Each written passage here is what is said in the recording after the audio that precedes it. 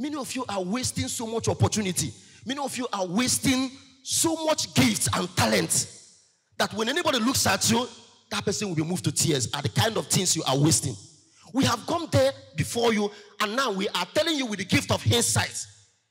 There are things that I didn't learn at your age that when I still remember it, I feel beaten. But I can't reverse the hand of time. I just keep believing that future will be better. We are now telling you, as those who have passed this stage before you, the things you need to do. And what are you doing about it? Norman Cousin made a quote, and I want you to pay attention to this quote. The person said, the greatest tragedy is not that you will die. No. The greatest tragedy is what dies inside of you while you are still alive. What dies inside of you while you are still alive. I think Chimamanda captured it so well. I was reading her book, A Communist Manifesto. I was reading her book,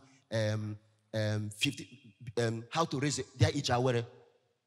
Raise a Young Girl as a Feminist in 15 suggestions.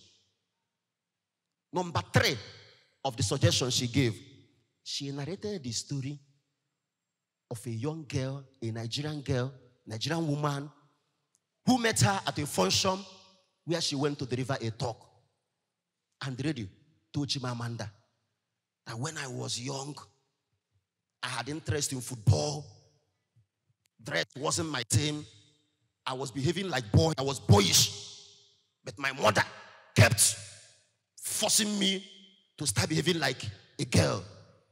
And I was grateful that my mother helped me to start behaving like a girl. Chimamanda said that she was saddened by this story. And what saddened her by this story? She said, I wonder what part of her life she needed to suppress.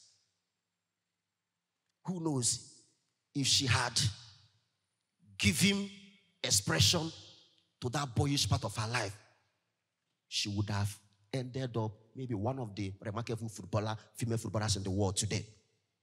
There are things that can die in you while you are still alive. It could be your dream of being a medical doctor, a lawyer, an engineer. There is no child without a dream. Go to primary school now and ask them, what do you want to be tomorrow? They will tell you, I want to be a doctor, an engineer, a lawyer, this or that. But maybe tomorrow, you end up a beggar on the street out there. With all the opportunities given to you, you end up a beggar. That dream of being a medical doctor, a lawyer, an engineer will be buried with you. Watch it. Don't allow your dream to die while you are still alive.